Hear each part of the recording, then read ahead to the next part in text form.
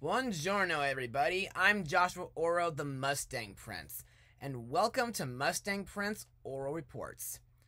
Well, folks, today we're going to take you to the beautiful Italian Riviera.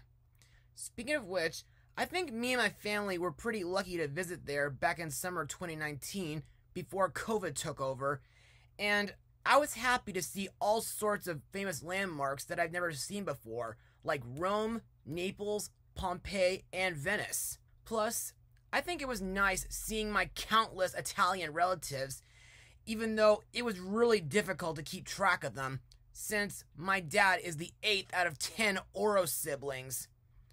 Also, in the past, I've looked at several different movies that took place in Italy, like Pompeii, The Thief Lord, Walt Disney's Pinocchio, and the Lizzie McGuire movie.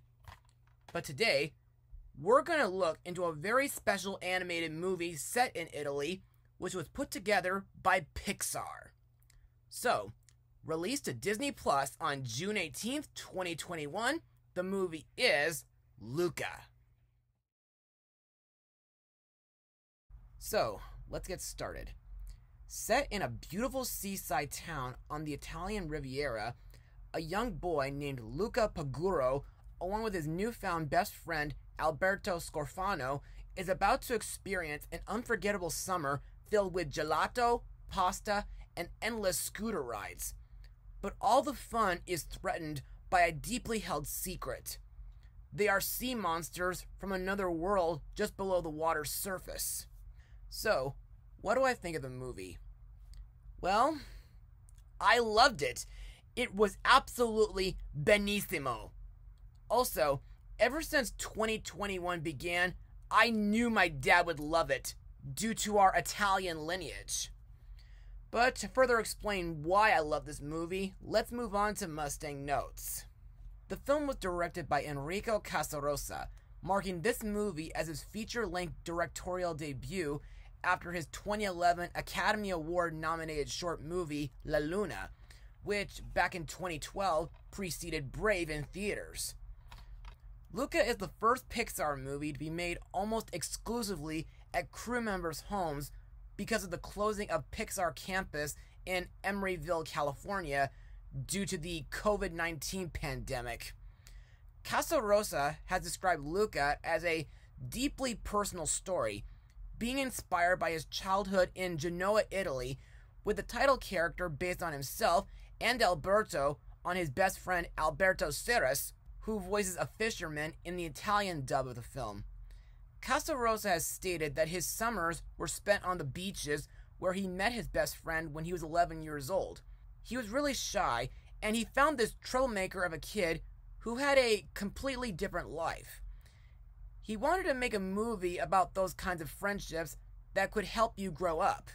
He also declared that this film's core is a celebration of friendship. Also, according to Casarosa, the result is a movie that pays homage to Federico Fellini and other classical Italian filmmakers, with a dash of Hayao Miyazaki in the mix too. In addition of Fellini and Miyazaki's works, the films La Terra Trema back in 1948, Stromboli in 1950, and Stand By Me in 1986 were also cited as sources of inspiration. Plus, Aardman Animations and Wes Anderson's stop-motion films influenced Casarosa's artistic sensibilities. To prepare for the movie, Pixar sent several of the film's artists to the Italian Riviera for a research trip, during which they took photos of the area's landscapes and people. The film is rooted in the 50s and the 60s that Casarosa has described as a golden age that feels timeless, along with the music and designs that were inspired from that period, in order to capture a little bit of this timelessness of summer. The sea monsters featured in the movie were pulled from Italian myths and regional folklore, including the Tellaro octopus and local little legends about sea dragons, creatures that either come to help or get into trouble. Casarosa said that he always found the old sea monsters on maps really fascinating.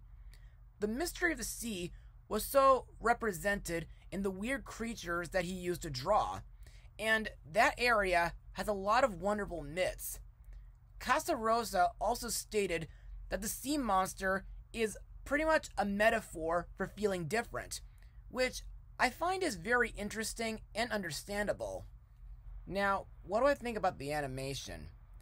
Well, in my opinion, there's nothing to complain about here since this is a Pixar movie, and I think these guys did a great job at capturing the Italian Riviera.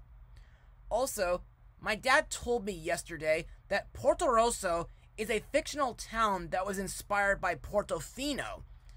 Plus, I think the underwater scenery looks great too. Also to note, since Hayao Miyazaki is part of Luca's inspiration, it kind of feels a bit reminiscent to films like Portorosso and Ponyo, with a little bit of splash. Also, this movie makes me think back to my past 3 visits to Italy, which were back in 1993, 2010, and 2019.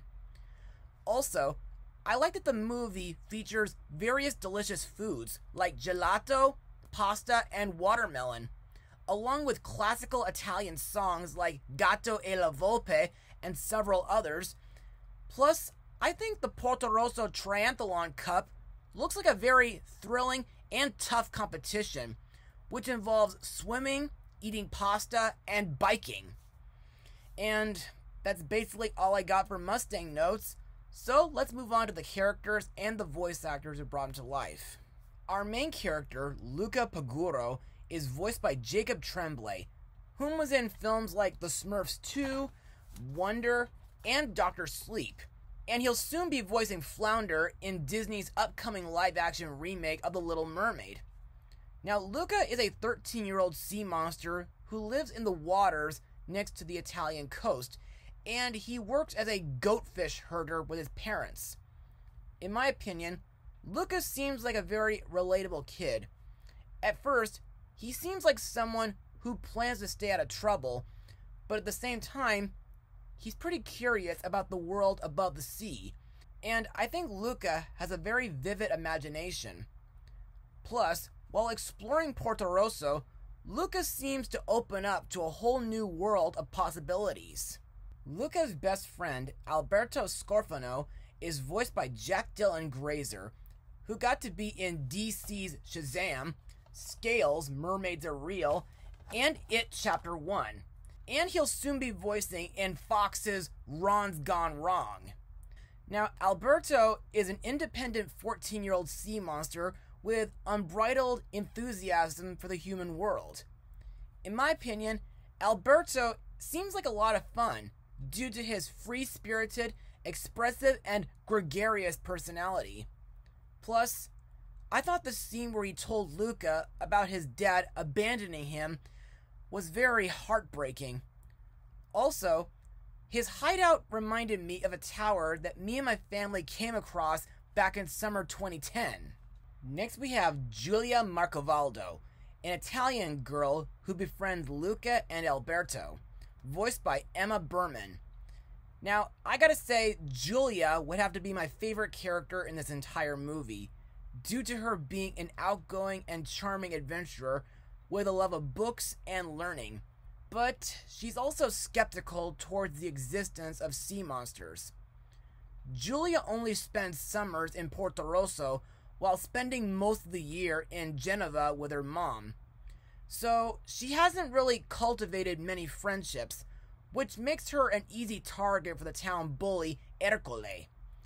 But when she meets Luca and Alberto, Giulia immediately becomes friends with them, while stating that underdogs or outcasts need to stick together, especially when the boys agree to team up with her in the local race that she desperately wants to win. We also have Luca's parents, Daniela and Lorenzo, voiced by Maya Rudolph and Jim Gaffigan respectively. Daniela is the typical overprotective mom who's determined to keep her son safe, even if it means to send him away, while Lorenzo is a well-meaning but sometimes distracted dad who's very passionate about raising his prize-winning crabs. Finally, we come to Ercole Visconti, the local bully of Portorosso and the film's main antagonist, voiced by Saverio Raimondo.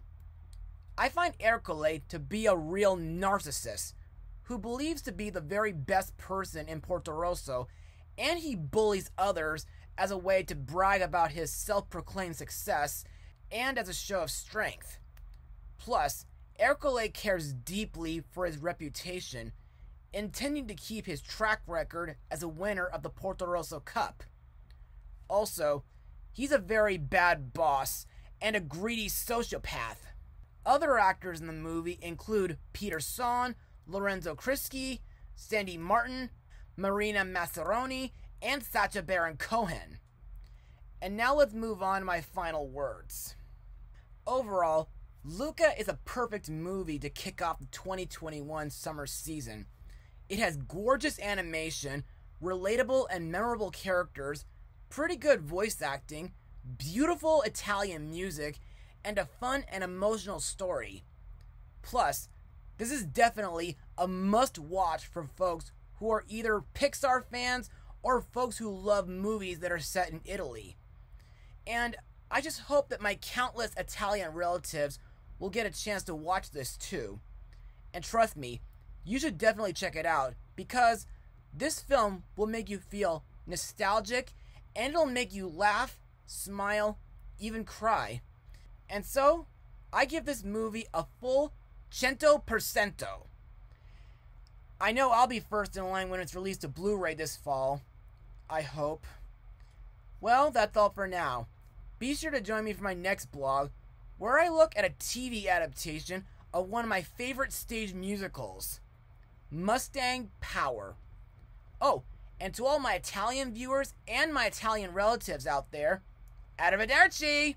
Mwah!